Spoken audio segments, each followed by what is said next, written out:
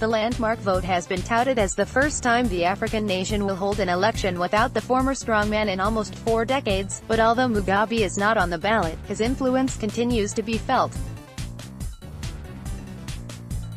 The now-disgraced 94-year-old could not resist stepping back into the political arena on the eve of the vote. In his first major political statement since being ousted from office last November, Mugabe said he will not vote for his former party Zanu-PF or the current president, Emmerson Mnangagwa. "I can't vote for Zanu-PF, I can't vote for the people who have brought me into this state," Mugabe said during a press conference in the garden of his home in Harare on Sunday. "I must say clearly I cannot vote for those who have tormented me. I can't," the ailing former revolutionary added. "I will make my case among the other 22, out of the 23 candidates. It is unclear whether or how Mugabe's intervention will influence voters." He was forced to resign late last year after nearly 4 decades in power, following a crisis sparked by his decision to fire Mnangagwa, his then vice president. Now, Mnangagwa is president and head of the Mugabe's former party Zanu-PF, far from being free. Whatever Mugabe might have been up to in his months of exile, the target of his return to the political spotlight was clear. Mugabe accused 75-year-old Mnangagwa, his party and the army of creating an environment for Zimbabweans that is far from being free. "I have during all this time cried for return. Our return to constitutionality, our return to legality, our return to freedom for our people, an environment in which our people will be free. They have not been free," Mugabe said.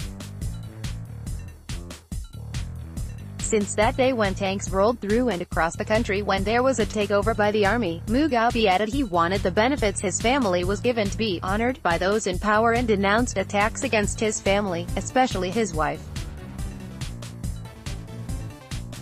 "I'd accept the denunciations and vilifications that are going on of my wife every day in the papers for nothing," he said. "Perhaps through her they think by attacking her they are attacking me. Leave my wife alone." Mnangagwa used Mugabe's intervention to attack his main rival, 40-year-old Nelson Chamisa of Zimbabwe's Movement for Democratic Change, MDC, claiming the former leader had forged a deal with the MDC. "Now that it is clear to all that Chamisa has forged a deal with Mugabe, we can no longer believe that his intentions are to transform Zimbabwe and rebuild our nation," Mnangagwa, who served Mugabe for decades,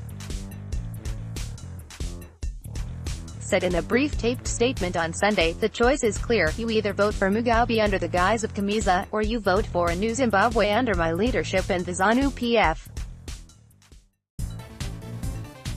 Real change is coming. We should all be part of it," Chamisa called Mnangagwa's response panicky during a press conference later that day, in which he assailed the country's election commission for its role in the elections, saying it was biased in favor of Mnangagwa.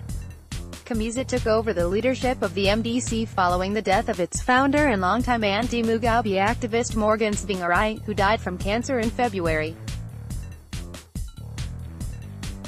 He is hoping to target younger voters with promises of electoral reform, tax cuts and jobs. "People are connecting with young leadership," Chamisa told Agence France Presse. There have been few public appearances by Mugabe and his wife Grace, nicknamed Gucci Grace because of her love of luxury, since their fall from power. They have been spending time in Singapore, where he receives medical treatment, and their plush 25-room residence in Harare.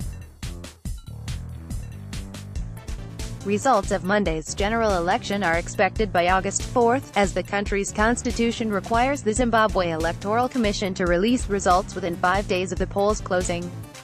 CNN's Columbus S. Mavange, Lahadir Pasha and Sheena Mackenzie contributed to this report.